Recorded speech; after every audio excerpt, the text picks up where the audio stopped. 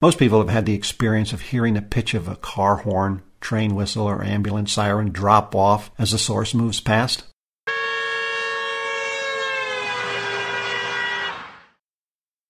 As the sound source moves towards the observer, the sound waves are compressed, making the pitch of the sound higher. As the sound source moves away from the observer, the sound waves are stretched out, making the pitch of the sound lower. The same effect works for light. Here we have the visible spectrum from a star. Hydrogen in the star's atmosphere creates absorption lines with a unique pattern.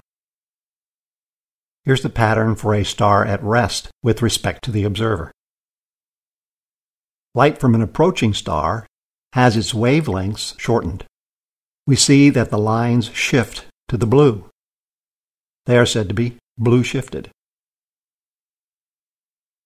And light from a receding star has its wavelengths lengthened.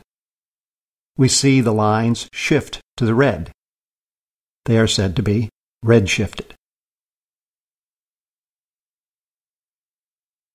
The key to measuring the Doppler effect is to measure the change in position of the spectral lines.